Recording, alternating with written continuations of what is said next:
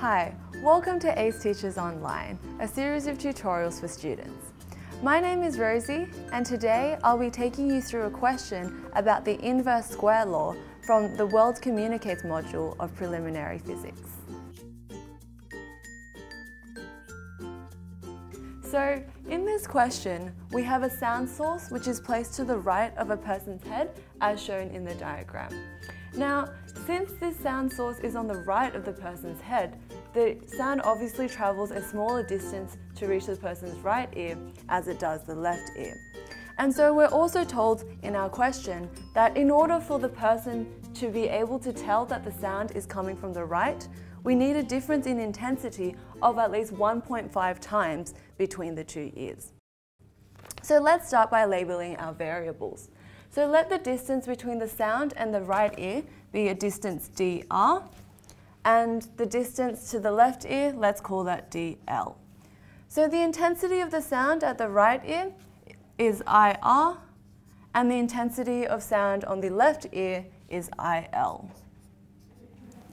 Now, the inverse square law states that the intensity of a wave is proportional to 1 over the distance squared.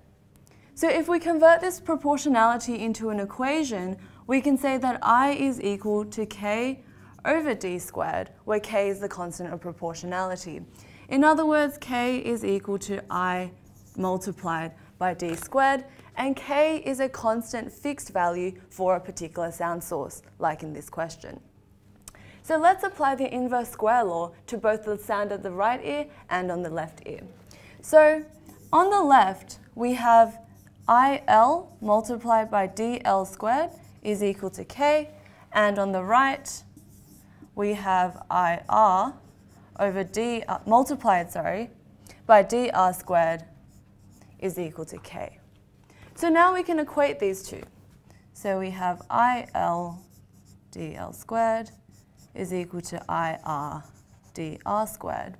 And if we rearrange that, we can come up with an equation IL over IR is equal to dr squared over dl squared. So let's call this equation 1, and we'll save that away for later. Now, from this question, we can also see that the diameter of the head is 18 centimeters. So what this means is that the distance to the right ear is equal to the distance to the left ear minus 18. So now we can insert this into equation 1. So we have IL over IR is equal to DL minus 18 squared is equal over DL squared. Now, from this equation, we can see that as the distance of the sound from the left ear increases, this ratio IL over IR approaches 1.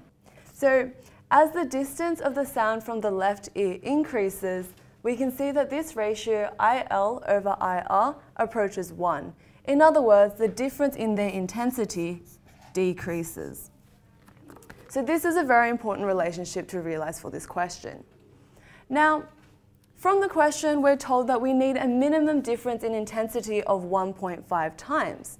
So that means that the maximum distance that the sound can be placed from a person's head and still have that 1.5 times is when the maximum distance, as we're trying to find, occurs when the difference in intensity is equal to 1.5 times.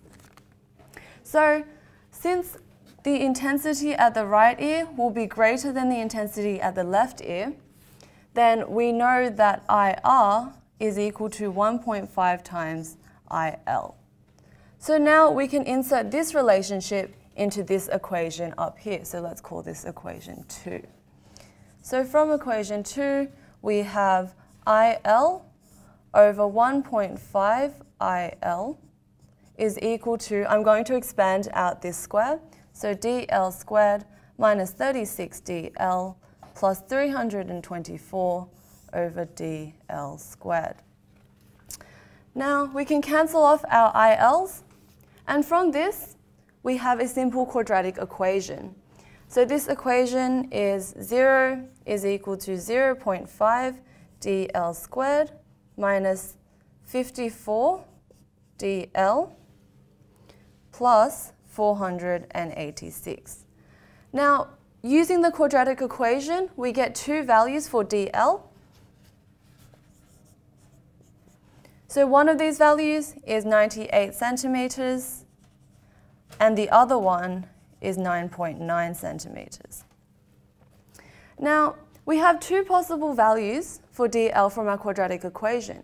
But if we come back over here, we see that dr is equal to dl minus 18. And since dr has to be a positive value, then we know that dl has to be bigger than 18 centimeters, which means that this answer of 9.9 is not possible, and the only possible answer is 98 centimeters.